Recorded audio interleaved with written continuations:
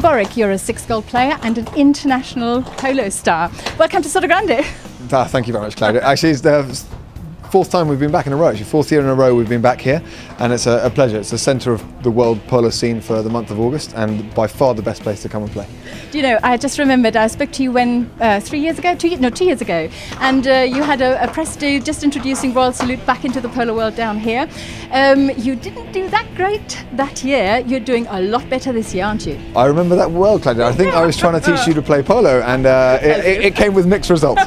No, that year was very tough. We were playing the high goal series here as a first-time team in the high goal, and yeah, like everything, when you're a new team, it takes a bit of getting used to. But this year, fortunately, has been a lot more successful for the team. So we're very proud of what we've achieved this year. You can be. You've won the medium goal silver cup. Correct. And we've just played in the finals as well, so that was a good result for you too. Congratulations, 12-11 against Yagara. Yep. Yeah, no, winning the Silver Cup, the first 15 days of August they played that Silver Cup, and that was a great achievement for the team. And then just today we won the consolation prize. We got knocked out in the elimination stage of the Gold Cup series during the second 15 days of August, but we won the consolation, which, like every game, you go to win and you go to try and do the best you can, and we're pleased with the result today. It's the taking part that counts, isn't it? No, it's the winning. It's the winning. It's the winning. Now we know. Malcolm, you play internationally. You play here. Obviously, we know you from here. You play in Argentina. Yep, we have a circuit that goes between on a year-on-year basis. Starting in January, we start in Palm Beach, and then we go to England for May, June, July, Soto Grande in August, and then September, October, November down to Argentina. In between that, Royal Salute actually have a polo platform that operates in 14 countries around the world, and I'm very lucky as their global brand ambassador to go and play in places like Malaysia, Korea, that I'm going to next week. It's part of our ethos of the brand of Royal Salute to try and spread the word of polo around and transmit obviously the message that our whiskey is fantastic. So you're a proper polo rock star then? I don't know about the rock star, my singing is not good. The importance of the team, you're 4 players and you are covering with your horses an awful lot of ground. How important is your relationship with your horses, and then obviously what happens amongst the players? Yeah, they always say, what's the value, what's the percentage of the horses compared to what the contribution of the athlete on top is, and I would say it's 80% horse and 20% player. If you can't get to the play, then it doesn't matter how good you are, you're not going to be able to do it. So we're hugely focused on our relationship with our horses, always trying to find better horses, work with what we've got, improve them, look after them to the best degree possible. We have a great team behind us that are always looking after the horses. It's 24/7 for them, they don't get a break. The horses have been in work. Today actually is the final day of the season, and they've been in work since the 6th of March. So these horses have earned a well-earned rest. But no, the relationship that you have with your teammates, like any team sport, it is the difference between success and failure. You can be the best player in the world and play on your own against a very good team, you will lose. You have to be able to find the best out of your teammates to make the team work as better as a unit. Mm-hmm. And so obviously that must count for choosing the right horses for you to work with as well, those kind of characters. Yeah, we're all in a race around the world. All polo players are looking for the same thing. The horse that we're standing right next to now actually is a prime example of a horse that any 10 or 9 goal player would love to get their hands on. Unfortunately, I got hold of it before they did. What's his name? She's called Candy. She's a thoroughbred from Argentina. She's a beautiful, beautiful horse. But we all have special horses, and we are all year round looking for horses and trying to improve what we've got in our stables and trying to bring on young ones to make them to fill the gaps. Now, you're a bit of a tough nut on the field, but you've got a big soft heart because you're supporting charity as well. Now, Googling you,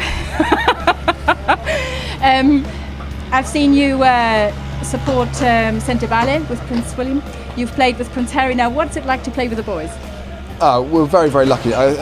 What Royal Salute does, as a lot of corporates do, a big part of their ethos is a bit of philanthropical give back, I think, and what Royal Salute does is it combines events with Prince William and Prince Harry to support the Prince's charities. The Princes only play polo, the Duke of Cambridge and Prince Harry only play polo to raise money for their foundations. They're very strict about that, and they raise phenomenal amounts of money all over the year, and I've been very fortunate to help the boys raise some money for their charities, and we're going to be doing the same thing for the Royal Salute Centevale Cup now in September down in South Africa. In November down in South Africa. So we're looking forward to that. But no, it's a privilege to play with the boys and against them, and they're very, very good polo players. So hopefully they'll carry on playing, and hopefully they'll keep raising some money, some great causes. Who's the bigger go-getter? between the two of them? They're very different players. Both Really? Prince Harry and Prince William, or the Duke of Cambridge, are very good polo players in their own right, and given the chance to play more, they would be, I think, amongst the professional ranks of players. They both have different personas on and off the field, and that gets reflected in how they play.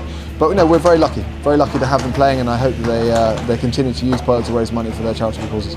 Indeed. I've got to ask you, you know, preparing yourself for any polo game, but particularly a final, what do you go through mentally in order to be in the strongest shape possible?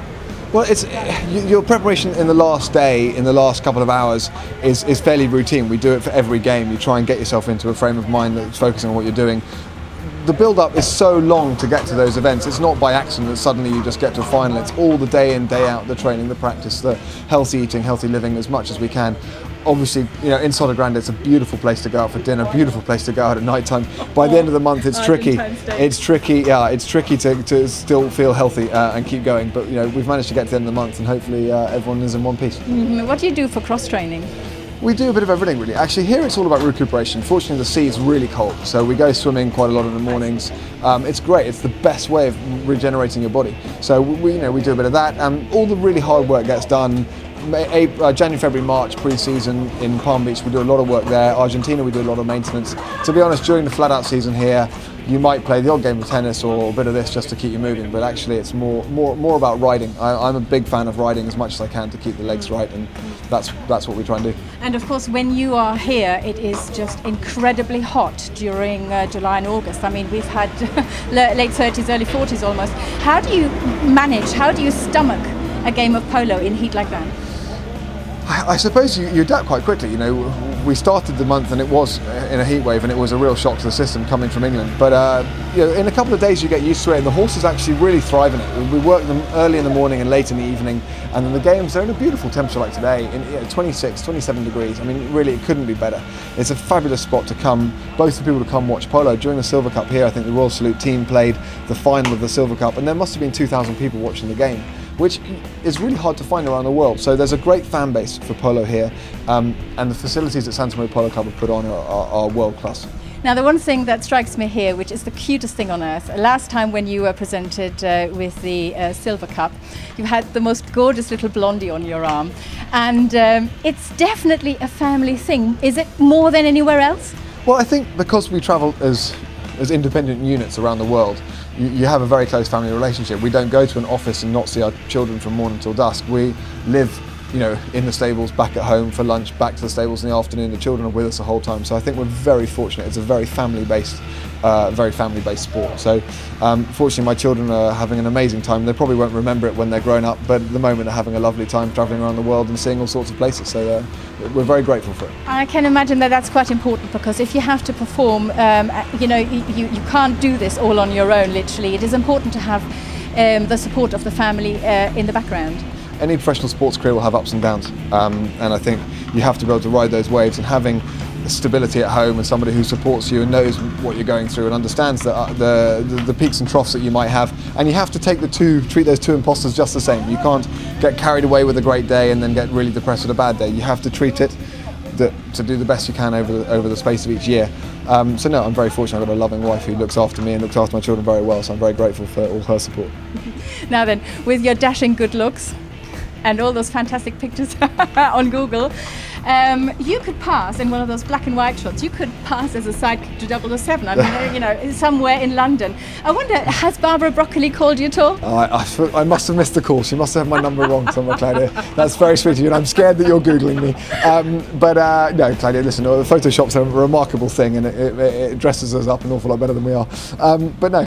So far, just stick to playing polo and working with the likes of you. Exactly. So that will be the future for you, all the way until the end. We're all the way till the end. Hopefully, we've got other things coming. We've got lots of other brands that are coming involved in polo. Piaget is a new brand that's really starting to get involved in polo that I work closely with as well. So we're really looking to expand, get some more corporates into investing in polo as a marketing vehicle and as an entertainment vehicle for their clients. So we're grateful for the opportunities that these beautiful organisations put on for us to be able to present other opportunities for companies to come into polo. Well, Malcolm, it's been an absolute pleasure watching you guys, watching Royal Salute play, watching you play and leading them. Here's to many years to come. I hope so too. Thank you very much for talking to us. I hope we'll be here for many years to come too, Claudia. Thank you.